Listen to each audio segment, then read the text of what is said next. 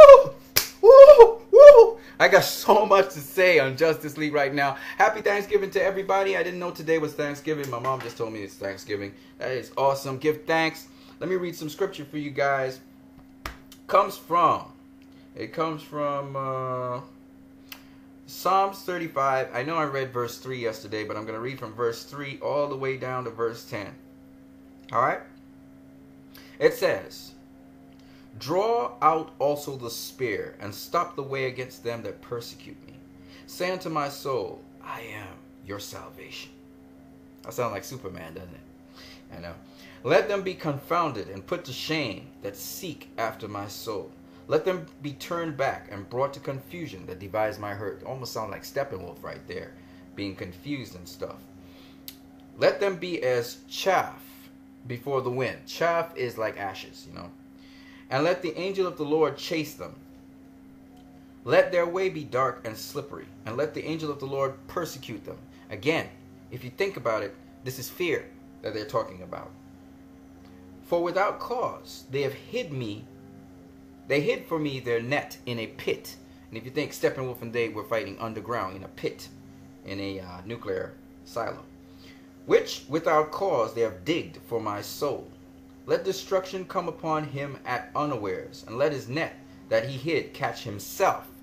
And Steppenwolf, he tried to bring fear upon the world, and it's fear that consumed him, and literally consumed him because the parademons were attacking him and eating him. Which reminds me, I never really told people, but you can smell fear. Anytime someone is afraid, they emit pheromones, and pheromones are hormones that go into the atmosphere. That's how dogs know if you're afraid. Animals know if you're afraid, and dogs have a really incredibly acute sense of smell. And they sniff at everything, so they know if you're afraid of them, if you're happy or what. "And my soul shall be joyful in the Lord, and it shall rejoice in his salvation.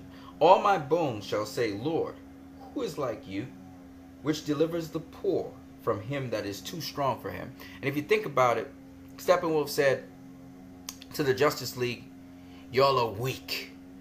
Y'all are not strong enough to know the truth." And then Superman comes up and he says, "I know about truth, and I also know about justice." Remember that? And he punched Steppenwolf.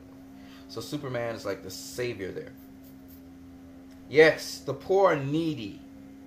Save them from him that spoils them." And the people in that little Russian tongue, they were like the poor and needy who the Flash and Superman saved, right?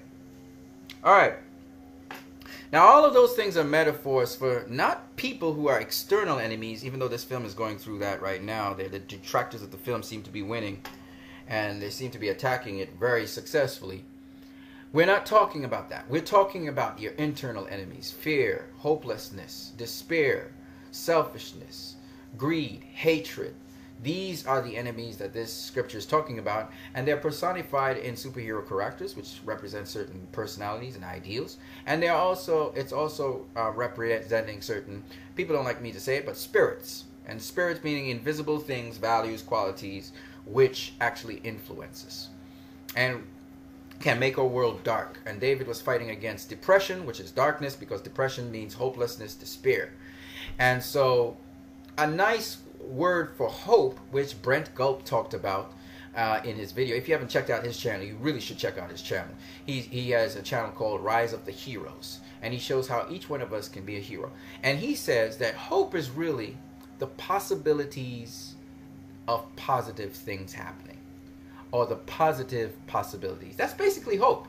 But when you lose sight of hope, you lose sight of positive possibilities happening. You're not optimistic for the future anymore, and therefore you're hopeless.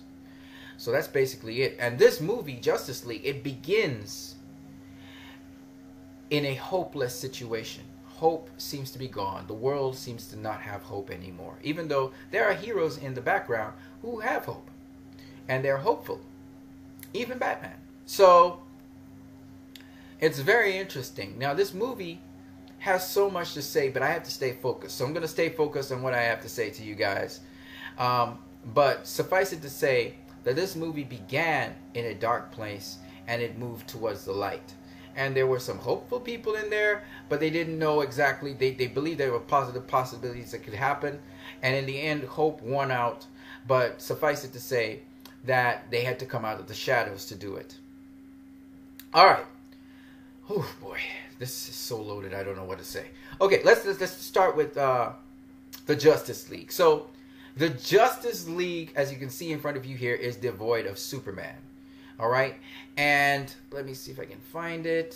So here we are. They're there without Superman, but yet the spirit of Superman is there, even though he's absent. And you can see this big space there. Notice they're comparing the darkness from the light, and this is what was in this movie. By the way, I know I put spoilers in my title, but this is a spoiler-filled video. So if you haven't seen the movie at this point in time, which is going to be very interesting that you came to my channel, you didn't see the movie yet, but if you haven't seen it, this is spoilers, so be warned.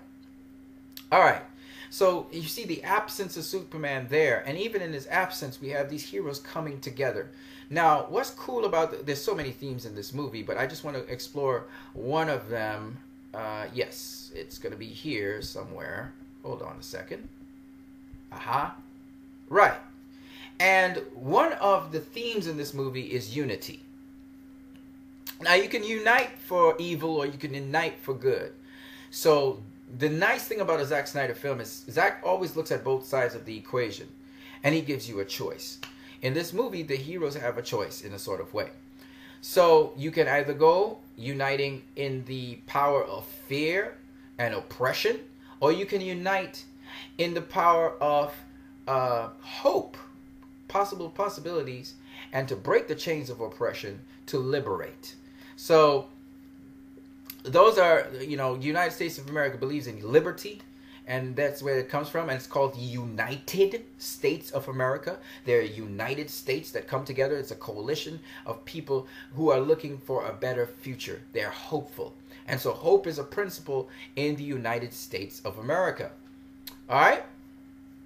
And so there are all these underlying rivers of themes going on. You know, Superman said, hope is a river, you know, and it flows. And that is very true. Possibilities always flow. There always a river. There's always all these different possibilities, positive possibilities. It's not just one positive possibility, but there are many. So I thought that was really awesome. Now, the thing about this theme, unite, coming together, is that the scripture I just read, if you haven't paid attention to it, is actually alluding to that. But even further, Zack Snyder, oh my God, that guy is such a special guy. All right. And I want to show you a couple things about Zack Snyder, but let's keep this theme. Remember, unite, okay? And, oh, all these comic book fans unite. Yep, some people talk about DC and Marvel unite. You know, all of these unity things coming together for the greater good. Uniting, all right? The Justice League is a uniting of heroes. Well, Zack Snyder, in creating Justice League, the making of Justice League, he actually did just that. And it's so funny that just lines up with Josh or Joss. It's really funny how this whole thing... All right, so Zack Snyder is a DC comic book director. He has directed a ton of DC comic book films. All right? Not only superhero films, but DC comic book films. One of which was Sucker Punch. Joss Whedon was working with Zack Snyder. Joss Whedon is a Marvel director for Marvel superhero films. In fact, Joss Whedon is one of the most successful Marvel superhero film directors, having the highest grossing Marvel superhero films ever. Zack chose Joss Whedon to continue the project of Justice League after him. Listen to me carefully. Unity. Unite. So Justice League is a product of two directors. One's a DC director. One's a Marvel director. Now check this out. This is where it gets even more interesting. The musical director who was brought on to Justice League is Danny Elfman. Danny Elfman has worked in DC comic book films and in Marvel comic book films, bringing the unity between DC and Marvel in this film by doing the musical scores, his musical scores, for both DC films, and he even has some musical themes from some of his Marvel films. This film is a culmination. It is a unity of DC and Marvel. Powerful stuff. Powerful stuff. The theme of this movie is come together. Unite the League. Comic book fans, come together. Comic book fans, unite. This film is the hope or possibility of DC and Marvel working together one day on a crossover movie and seeing how that would work.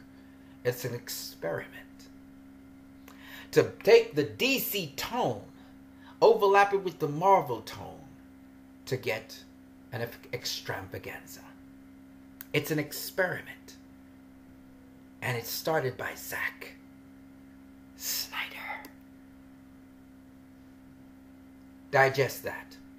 Zack Snyder always goes beyond the movie. If you watch that Batman v Superman, they had, and Suicide Squad even, they had these social media things. Google Maps actually had Batman's hideout. They had Lex Luthor's place. You could go look online and find Lex Luthor's place. Zack Snyder always goes beyond his film. The trailers leading up to Justice League, there was no prequel for Justice League. The trailers leading up to Justice League was telling the story, so you would learn bits and pieces about it even before the movie came out, even though some parts of the trailers never showed up in the movie, to educate you on the background of the characters. Zack Snyder. The making of this movie was a unity between Marvel and DC, bringing peace to the comic book area so that casual fans, whether they're Marvel fans or DC fans, would love this film. It was a peace within the comic book universe. That's why this film must succeed. So, my DC fans, if you want a Zack Snyder cut of this movie, this film must not flop. If it flops, you will not get that cut. You will not get any more DCEU movies because Warner Brothers needs to be fiscally making money. These executives need to be fiscally making money so that they can continue investing in these films. And the highest property they have, the pinnacle of DC, is Justice League. That movie has to make more than Batman v Superman. That movie must make close to $1 billion or over $1 billion. It must. Otherwise, these people will not invest anymore in this property. Zack Snyder's vision is so beautiful. It's like he's led by the Spirit of God almost. I hate to say it like that, but he's a very hopeful, optimistic kind of guy. And you know, there's a character in Justice League that I think is Zack Snyder. I think Zack Snyder's inserted into Justice League. Can you guys guess which character that would be? Let's get into it. So here are the Justice League members. You got Cyborg, you got the Flash, you got Batman, you got Wonder Woman, you got Aquaman. Which one of these characters reminds you of Zack Snyder? Here, let me help you out. And when I saw that, when I came to this actualization in the movie, I really started to laugh. I cracked up. I cried laughing. I couldn't stop laughing. People were watching me in the cinema. I was cracking up when I realized this character is Zack Snyder. It's Zack Snyder. It's Zack Snyder. This is what Zack Snyder would do. And I was thinking, Zack Snyder, you know, every director, they have to come with what they feel the movie should be. And this is a very opinionated film again. Again, a Zack Snyder film. But very interestingly, Zack Snyder, here's Zack Snyder right here. And this is the members of the Justice League. This is when they were debuting Batman v Superman, okay? There's Zack, there's Deborah. Look at Zack. Zack Snyder's a guy, he doesn't always finish his sentences. He's like, He does like this. He goes, well, sometimes,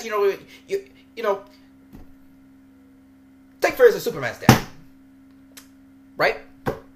He has to experience his humanity. He's talking to Collider Video, right? He has to experience his humanity, so he had to die, And so we had him die. And we wanted him. And I argued with Christopher Nolan,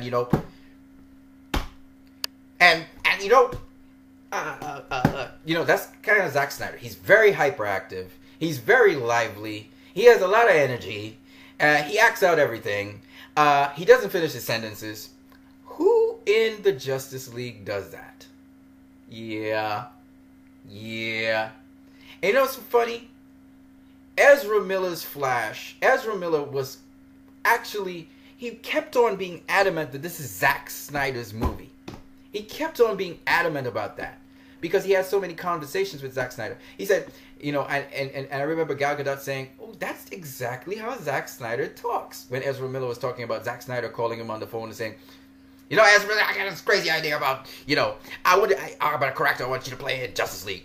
I want you to play the Flash. And I'm thinking to myself, that's exactly how Zack Snyder would say it. And I'm laughing. And then I get it. Ezra Miller basically channeled a lot of Zack Snyder. And it's basically the jokes, a lot of the jokes by the Flash, that's Zack Snyder's joke. That's what Zack Snyder would do. And Zack Snyder's a geek. He's a real comic book geek. He geeks out on everything. He geeks out. He's always excited. He's like, look, you gotta go. You gotta watch this shot. Watch it. Come on. And he would show everybody, come on. And that's exactly what the Flash is. When he sees the Batman symbol, he's like, look, the Batman symbol. And when he goes into the Batcave, the Bat Cave. And I'm thinking, that's Zack Snyder on steroids. If Zack Snyder had superpowers, this is what Zack would do. I was like, damn, that's Zack Snyder. And then the Flash, he doesn't finish his sentences. He's always very, very intellectual. He's like, no, not exactly. And I'm thinking to myself, dang it, this is Zack Snyder. Ezra Miller. And then when I was looking at the behind-the-scenes footage, I saw where Zack tapped Ezra Miller on his hand and Ezra tapped back Zack. And I realized Ezra was kind of channeling off of Zack. And he's feeding off of Zack's energy. Zack's a very energetic director. Ask anybody. He's always very enthusiastic. And that's the Flash. He was always very enthusiastic. In fact, when Batman says, and I'm forming a team, and before Batman could finish, he's like, stop right there. I'm in. That's Zack! So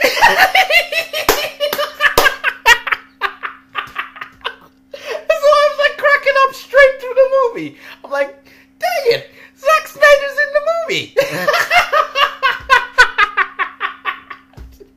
To me, it's hilarious, man. When you guys go back and watch Justice League, think about what I just said.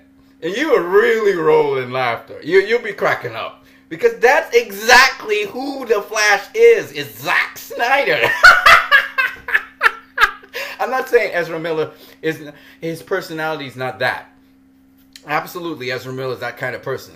So I could see why Zack had Ezra in mind.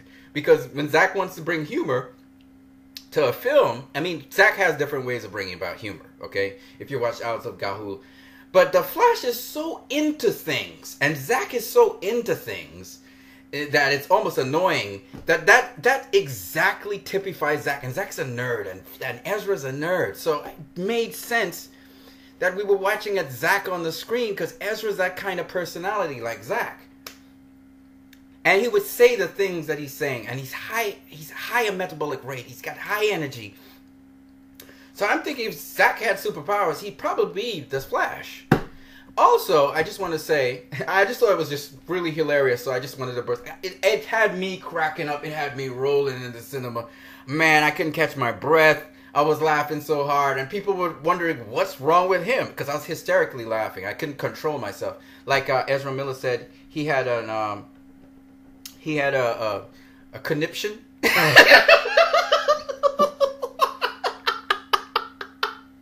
I had a conniption.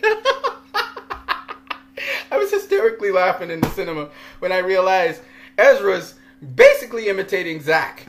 he's basically channeling off of Zack. It was just hilarious, though. It was hilarious. I'm not saying Ezra's not that kind of person as well, because he is kind of extreme and he likes to, really go into things.